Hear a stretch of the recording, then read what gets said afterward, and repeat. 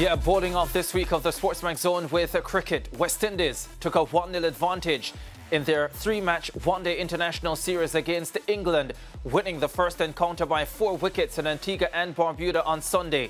Led by their captain, Shai Hope, the Windies chased 326 to win with 7 deliveries to spare.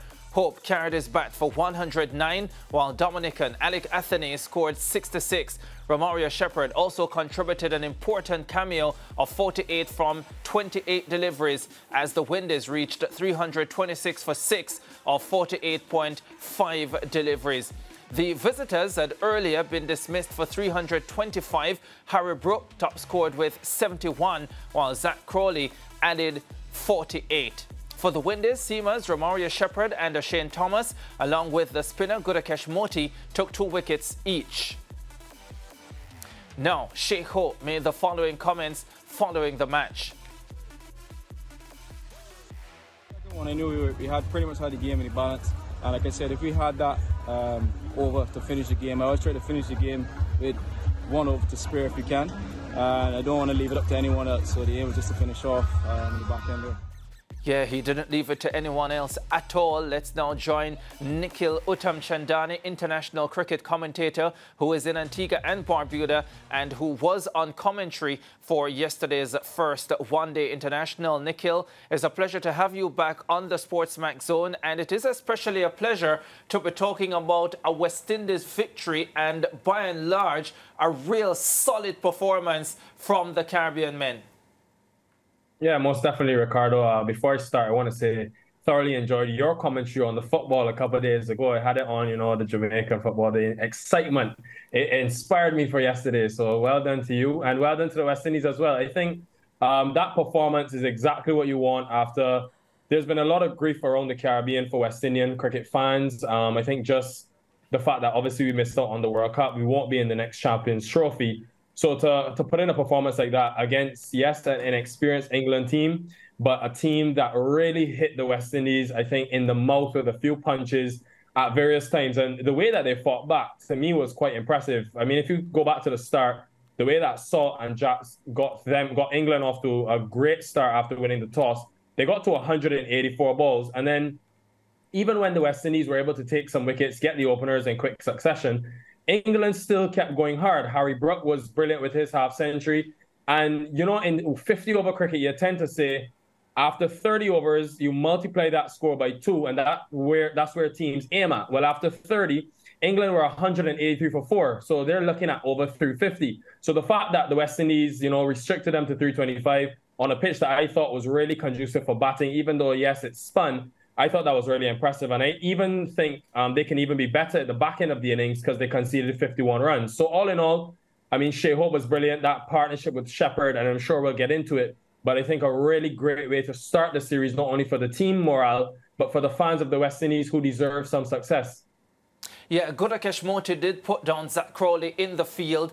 A few other half chances maybe going down. How would you assess the West Indies' overall performance in the field, notwithstanding that you have pointed out that they did pretty well to restrict England to just 325? And I say just in the context of what you just explained. Yeah, I would say, I remember Jonathan Trott, who was the Afghanistan head coach at the World Cup, talking about the 1%ers, and he actually focuses on that more than the other facets of the game, and that is the extras, the fielding, and the running between the wickets specifically. I would add one to that, and dot balls for the West Indies. I saw an improvement in the batting side of things. In terms of rotation of strike, I think by and large that was a big part because of Shai Hope's presence at the crease and his ability to rotate strike. But the relationship he has with guys like with guys like Shimon Hetmeyer, Romario Shepherd, the running between the wickets for me was really impressive yesterday. And I can see that there's been a clear intent to lessen the amount of dots that they face. In terms of the fielding, a few half chances, but I thought the ground fielding was relatively tight. And then towards the back end, the catching improved as the game went on. So I think with some inexperience, you're always going to get a few drops. You saw it from England's perspective as well, where there were a few extra runs given in the field to the West Indies. So I think, yeah, there's a few areas because the Zach Crawley drop could have been a lot more costly. He was dropped twice off the bowling of Yannick Carrier. So I think once they can rectify that going forward, we've seen all the raw materials that show the West Indies can win this series. Yeah, you touched on Shea Hope, and I just want to get into that a little bit. It was a fantastic innings from the West Indies captain yesterday. No doubt about it. He now has 16 centuries to go with his 24 half centuries in one-day international cricket. 11th West Indian to get to 5,000 one-day international runs. In terms of quickness of getting there, the joint third fastest ever. You have Babar Azam, who is the fastest at 97 innings, and he is tied with Viv Richards and Virat Kohli on 114 innings. I want to get your analysis of Shea Hope as the complete one-day international player. We have seen him make a lot of runs, but he's also been criticized for how he has made those runs in one-day cricket. Where do you stand on the debate of Shea Hope in ODI cricket, and whether his numbers are a true reflection of what he has brought to the West Indies ODI batting lineup? It's actually funny, Ricardo, because I was having this discussion a bit earlier. When you think about the best in one-day international cricket now, you look at guys like Virat Kohli and Babar Azam, both who are on that list of fastest to 5,000, as you mentioned. But I would argue that at times Shea Hope has had an even more difficult challenge than them, because they have the luxury of having a Rohit Sharma, Imam Ul Haq, a Fakhar Zaman at the top of the order, and sometimes they get to bat in the middle overs when it's a lot of spin. And, you know, it's not against a swinging new ball. Shea Hope has not only batted at 4 now, as we've seen, he's opened the batting against a swinging ball, but also even batting at 4, there have been a lot of times, especially this year, where he's almost virtually opened the batting. So I think the most impressive thing for me is not the volume of runs or the quickness. It is the way that he has adapted. And as you rightfully pointed out, he has been heavily criticized in years past about the strike rate in which he's scored his runs at. This is the first year where he's scored at a higher than 90 strike rate, and still the consistency has maintained. He's got 300s and I think 350s now. And as a captain, which is another responsibility and another challenge, and still he finds a way to take it on, to hit more sixes, to win them games when chasing. And it's just the intelligence, man. Yesterday was one of the first times where I saw him under pressure when he faced Rayan Ahmed, the leg spinner, and still never gave it away. Bided his time and knew that Shepherd was at the other end and batted really smartly to ensure he was there, as he mentioned earlier, towards the back end. Right, really special stuff from Shea Hope, but there was also a special innings from the man Romario Shepherd. He got 48 runs. Nikhil, talk to us about the importance of what we saw from Romario Shepherd in getting the Windies over the line. I think Romario Shepherd continues to be an improving cricketer and a real asset for West Indies cricket. And I think in all 3 facets of the game, I wonder how they use him in ODI cricket and whether him bowling the new ball is the best way. O'Shane Thomas, for me, was really impressive yesterday with that slightly new ball, but also in the Super 50 bowling the new ball. I wonder if there can be a swap in terms of the roles, because you look at the numbers, Shepherd historically has bowled a lot better using the variations he possesses and going to those wide Yorkers at the back end of the inning. So that's food for thought for Sammy, Hope and others. In terms of his batting, well, we've all seen in the CPL where he struck over 200 this year, and for the West Indies in previous times, the Ireland series where he scored a 50.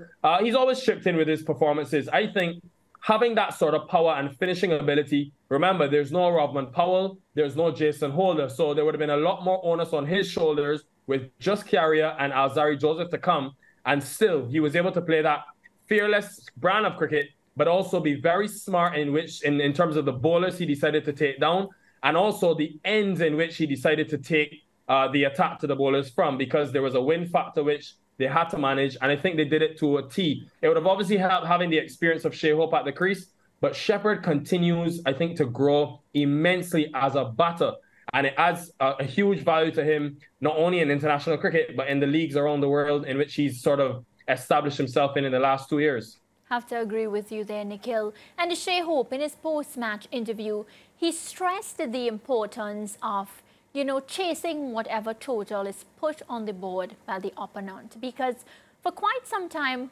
whenever West Indies had a massive total to chase, you just feel as if, the bat is going to crumble and we're not going to get that score. I think based on that interview, Shea Hope is trying to drill into the players' mindset that we are a batting team as opposed to just, relying on the bowlers. Do you get that sense? And do you get the sense that it's being reflected in the combination of batting performances and batting starts that a lot of the players got? Well, I'll credit them on the positivity in which they started the innings. I mean, to be 103 without loss, and what was been a resident opening pair in terms of Mears and King, now a new role for Athanaze, and the way that he went up to the top of the order and just dominated, he faced an examination of short bowling. What I would say, Mariah, is that I think there needs to be more responsibility, especially in areas like the middle overs for the West Indies. And Hope and Sammy have been very vocal about it in the media, in the press leading up to this series. And obviously, it would have pained both of them to be at home watching the World Cup and not in India. It was the first time since 2019 that the West Indies have chased over 300 in the ODI. So it tells you all you need to know about just how, I think, disappointing we've been in terms of chasing totals. So the fact that we can take this step, but key in terms of the key thing for me was the way that they were able to just fight back. Usually after that really quick start you would see from Mears and King, the spin would come on in the middle overs and just completely dominate. And then there would be a capitulation and the West Indies would inevitably fall short. It was different yesterday. Even Rayan Ahmed and Liam Livingston bowled a really good 10-over spell. I think it was like 33 runs they conceded and took 2 wickets. And still, Hetmeyer came in, he was positive. Shea Hope, they built a small partnership and they set up the game. And 12 and over in the last 10 is not easy, but it was a good surface. And in the end, they got the job done.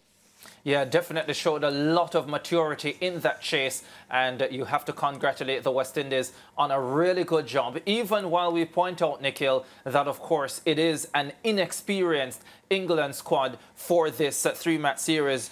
Quickly before we go, I just wanted to point out that Hashim Amla was the other player who has gotten to 5,000 ODI runs faster than Shea Hope. So he took 101 innings. Babar Azam leading the way with 97. And then you have Kohli, Viv Richards and Shea Hope, 114 innings to get to 5,000 runs. You'll be chatting again soon, Nikhil. The second ODI will be on Wednesday, and we'll be catching up then. Take care. All right, man. All the best. Thanks for having me. And keep up the great work. All right, we'll take a break. We'll be back with more on the SportsMax Zone.